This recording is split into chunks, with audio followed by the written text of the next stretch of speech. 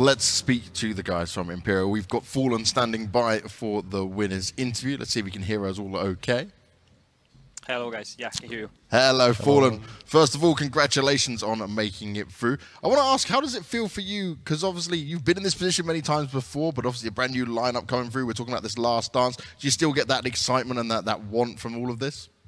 It was very nice. It's an amazing feeling. It's a little bit of a relief as well. You know, it's a lot of tension when you are building up for a qualification process like that. The team has been working very hard for the last 2 months.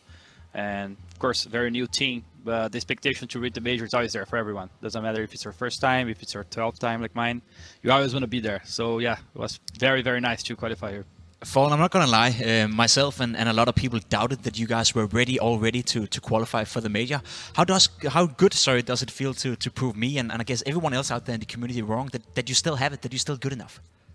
I mean, I know that the players I'm playing with, they play a very high level of CS, and you know, when you get the right players and a good atmosphere, you can go very far with a team. It's very early stage to say how far we can go, but honestly, it's a very good start. We're planning to participate in the Brazilian major. That's our main goal with this team. We want to be there with our crowd. We want to be playing this second major of the year, and to be able to participate in the first one right away, it's something magical. So I'm just happy that we're happy to prove some people wrong. Yeah. Yeah, and I'm curious, Fallen, right? Because you know your team better than we would ever do. You practice with them every day. What you've shown here at this RMR, was that the best level we've seen yet from Imperial, or do you still think there's more to come? Yeah, honestly, we can play much better. Even this game, for example, when you play teams like Part Astronauts, it's not about how deep your book is. It's not about how deep their book is, because it's very simplistic CS. Yeah. And I was listening to you guys before the interview started. If you want to complicate too much and go too deep on the tops about the game, it can be even worse for us, you know. So that's why we just play a little bit of a basic CS here at the very end. That's why we needed to win the game, and I think the team has to grow a lot. Even if we have a lot of experienced players, we still have to learn a lot of things.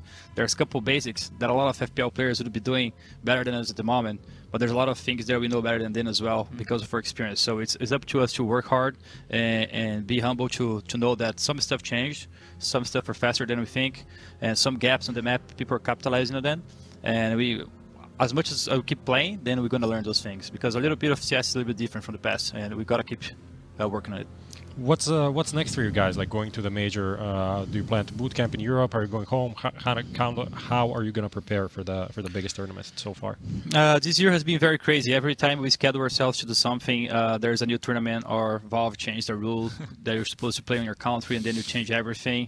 Like a lot of things that we plan, when it's time to go, things just change. So we're supposed to go back to North America right now, but then a Brazilian spot to play one tournament in North America in the future showed up, and we have been invited to a Brazilian qualification. So we're going to have to go back to Brazil to play this tournament.